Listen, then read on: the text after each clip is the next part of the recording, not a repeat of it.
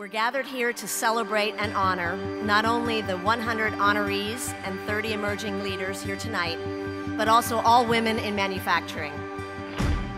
Well, this STEP event is very exciting. It's just really cool. I wasn't sure what it would be like coming into it, but the caliber of ladies that I've been spending time with is really neat, from all different backgrounds and all different geographies. First of all, it's an honor to be recognized for the work that I've done in impacting and instilling change within the organization. I know I'm going to leave here with 129 new friends and new connections. Almost like a surprise. Wow, there are so many of us. This is fabulous, and hopefully there will be more of us next year. Tonight, I'm honored to introduce you to one such Rosie the Riveter, Anna Hess. It was hard work, but I felt like I was doing something special. To hear about some of the things that the women around me have done, it's just so humbling, it's amazing.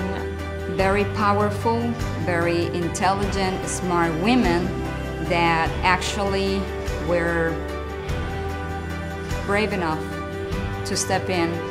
There's a place in manufacturing for everyone. I worked in manufacturing for 40 years. I know what work is about. To be around these women is so inspiring.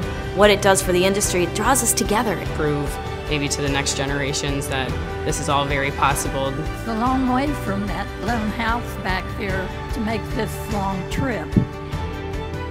It's took me 89 years to get here, and you don't know how proud I am.